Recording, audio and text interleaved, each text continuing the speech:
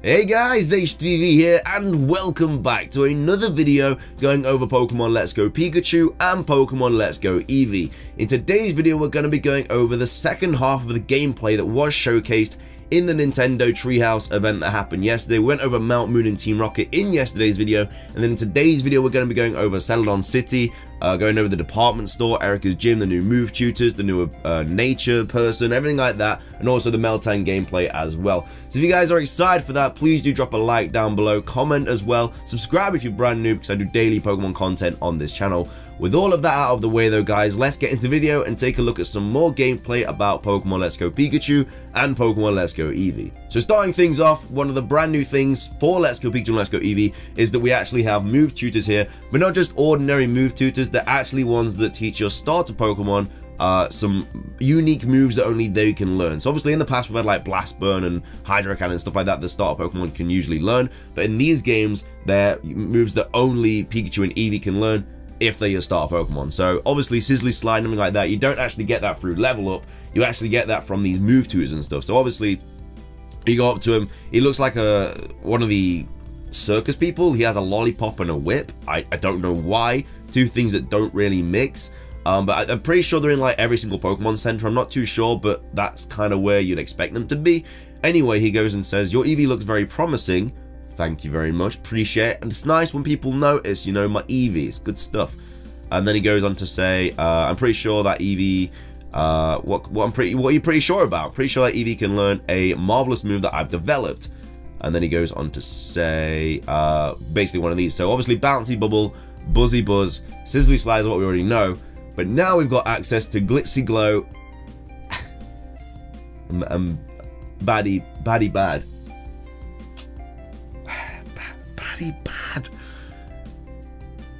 Baddie Bad. Yeah, I think. But something I do want to quickly note is that I did make a video going over this exact thing quite a while ago, going over the fact that Eevee's going to learn a move for every evolution because of the steel case and stuff like that. I made a video basically saying that Eevee was going to learn a move for every one of those types, and that's kind of becoming more true now. I'm pretty sure Glitzy Glow is going to be like Psychic, and then Baddie Bad I'm pretty sure is going to be Dark. So we have Water, Electric, Fire, Psychic, and Dark. I think it's kind of going in the direction where the evolutions were released. So obviously we got the first three Kanto evolutions, and we got the Johto evolutions. Then you're going to get access to like an Ice and Grass move because of Glaceon and Leafeon, and then finally going to get access to Sylveon's move as well. But yeah, so their names, Baddie Bad. But basically that's how you get the unique moves, and there's the same for Pikachu as well with the whole Splishy Splash and Floaty Fall and stuff like that. You get all of those from these move tutors as well. So I'm not sure if they're going to be in every Pokemon Center or what. This is just the Pokemon Center in Celadon City, but you could obviously, maybe in Pewter you get access to like these three, and then in like Celadon you get access to these two. I'm not too sure, but that's the thing. So she goes and learns Sizzly Slide. You can see the nature here and everything like that. It's just like a normal level up move. You literally just get off a move and then you get room for the new one. So that's that.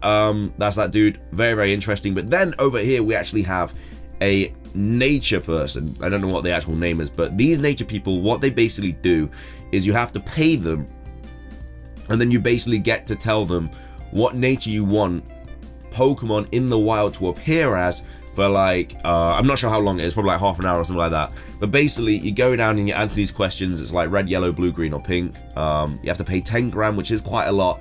But basically you do this, and then every Pokemon in the wild will become that nature. So she got Lonely Nature, the person that was playing this. So every Pokemon for about half an hour that you find in the wild will be a Lonely Nature Pokemon, which is actually a really good idea, and I am a big fan of it because there's no breeding in this game or anything like that, so you can't use any Everstones or Destiny Knots or anything like that to get the natures and IVs and whatnot. This is just kind of like a way around that to keep the competitive still somewhat viable. So instead of having to just randomly catch a bunch of different Pokemon that are going to have like bad natures and bad IVs, and like say if I wanted a Growlithe and it got good IVs but had an awful nature, it's going to be really annoying and there'd be no way to change it. Luckily though, for this whole like chaining thing to get better IVs and things like that, you just talk to this person and then boom, it will make that nature a thing. So that's actually a really good idea for me. I am a big fan of that. Then they go into IVs and stuff, which is really cool because they actually have IV checkers now. You can actually like judge the IVs of your Pokemon. So You go onto this screen, and then basically you go on the IV, and it says about the stats. So obviously in Ultra Ultramarine we kind of got this kind of thing, but obviously as you can see with this Vulpix has good, okay. So obviously its special attack is its best IV nature. It doesn't know how many points it has in IV. Obviously if it says like best, it'll have a 31. And then it kind of mixes and matches with the other Vulpixes. But as you can see, this one has fantastic, best, very good, very good, very good, very good. So best is obviously 31. I'm guessing fantastic must be like 28 to 30 or something like that. And then very good. So this obviously has amazing stats. As you can see, the IVs are really good for this Pokemon. I don't know how you get better IV Pokemon. I'm guessing you do it by chaining. That's definitely something that might make sense. So obviously, as you know, you can combo Pokemon in these games. You basically have to just catch the same Pokemon over and over again, and then you combo them, you get a combo bonus, you get shiny Pokemon being able to appear more, you get rarer Pokemon being able to appear more. But I think if you catch the same Pokemon over and over again, you keep comboing it, maybe you have like a really high chance of a better IV Pokemon appearing, which is obviously a really cool idea. So I'm really glad what they've done with the competitive here. You can see the IVs, you don't have to go to an IV check or anything like that. You can see it all from the stats, just like you can in Pokemon Go. I love this nature person as well. I think it's a really good idea for the games. So yeah, so if you ever want to go out and like kind of get a good Growlithe and evolve into an Arcanine for the competitive scene, literally just go to this person here. These are probably in every single Pokemon Center. You go up to him, you talk to nature and stuff. She's like, oh yeah, which one you want? And then boom, I want like an adamant natured. And then you go out and try and find all the Growlithe. Obviously it's good as well because it's not random encounters. You literally just go out, and then if you're comboing Growlithes, you literally just go up to the Growlithes and you will know if you're finding a Growlithe or not. So really cool idea. I don't think grinding for these is going to be as difficult as you may think, because obviously you can just keep going those Growlithes, hopefully just keep comboing them, stuff like that. But I'm a big fan of that anyway. Next up we have the department store. The department store actually looks incredible. I'm a big fan of this place. The different items have the different outlines. So for like items like potions and stuff, you got like the blue outline with this kind of like image. Then for like Pokeballs, you have like a red outline with the Pokeball symbol and stuff like that. So obviously in the department store, as we all know, you could always get like the stones here in Celadon. You can obviously buy just like loads of different stuff like that, and those like cosmetics and stuff as like the higher you go. This is like the trading room, I think, which is a really cool place because you have like all the different things about it. So we have like Pikachu and Eevee posters. We have Nintendo Switches in here. It's kind of funny because they're advertising the Switch in a Switch game. We've got a Pokemon Quest symbol here. We've got Pikachu and Eevee, Pokemon Quest. But yeah, we've just got Nintendo Switches, Eevee and Pikachu posters.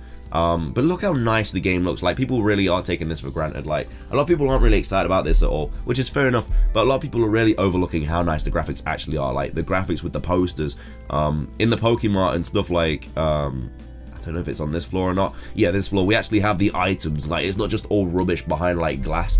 All the items are actually, you can easily see, like, we got potions here, we got, like, the proteins and stuff here, we got the repels here. It looks really nice. We've got bottled water there as well, but it does just looks really, really nice, and I'm really glad with what they've done with the game. Anyway, next up we obviously have the cosmetics section, and this is where you buy all the different things for your Eevee and Pikachu. So you can buy like little red bows, green bows, blue bows, whatever. And this is where you basically, obviously you can get different cosmetics from different places. As we know, like at the very, very start, you get like the different clothes straight away in Pallet Town, like that woman gives you them. But like, this is just a big place. You can buy like a bunch of stuff. So, like, you got glasses and stuff, you got hats, everything like that. Then obviously you can just dress them up and stuff like that. Really easy to do. And then boom, that's the elevator. And then we have Erica's gym, which is, I don't know, just beautiful. We still got this old guy looking in. They're kind of like weirdo. My man's been staring at that for like 20 years. But Erica's gym looks really nice. Obviously completely different to what we usually used to. As soon as you, like, we'll just wait until they walk in. So you walk in like this. Look how nice it looks. It looks really nice. Got Erica right there. She can see it. She's like, yeah, you're coming up. I know you're going to battle me. And you're like, yeah, you know I am. But yeah, the game just looks really nice. The whole gym just looks really, really nice. So anyway, last up, we obviously have some Meltan gameplay. And this is just Poke Park. As we all know, Poke Park is just a thing where you have to collect like 25 Pokemon. You can only do this kind of minigame if you have 25 of those Pokemon, so it's obviously 25 Meltan here. So they're just doing this Meltan minigame here. It actually looks really difficult. Like, this woman actually has a lot of difficulty doing this. I don't know if it was pre-recorded or what, but the amount of Rhydons and Golems and stuff like popping up, really making life difficult for her, is kind of crazy. And then last but not least, we actually have you catching Meltan. Meltan's actually being caught in this gameplay. So you walk up to him. If you catch Pokemon in Go Park, Pokemon's information will be changed for when it was in Pokemon Go. Is that okay? Yes. And then boom, you enter the battle with Meltan. And then boom, Meltan is here. He's like, how you doing, pal? Meltan has been in Go Park, jumps up really high, has a red ring, CP of 571, which is kind of crazy because I thought the CP always got like changed to 0. I'm not sure if it still does in this, but we don't really get to see, unfortunately. I love the sprites in this game as well. I love how every single Pokemon actually has like a individual sprite that's been worked on. Like Nidoqueen looks really nice, Nidoking looks really nice, Dodrio, Vileplume, Pikachu, Golduck. But yeah, that's pretty much all the gameplay for this video that I want to show you guys. So the main highlights, of course, are the move tutor that can teach you baddie bad. We obviously have the nature person as well, really awesome for changing natures and stuff in the wild. We obviously have the IV checker where you can see if the IVs are good or not. Department store with cosmetics, something like that, and then Erica's gym looking really good as well. But that is everything from me though, guys. So if you guys did enjoy this video, please do drop a like down below. Leave a comment as well, which was your favorite part of this gameplay. Are you happy about the nature person? Are you happy about the IV person? What are your thoughts on baddie bad? Subscribe if you're brand new because I do daily Pokemon content on this channel. But thank you guys so much for watching. Have an amazing rest of your day, and until next time, guys, peace.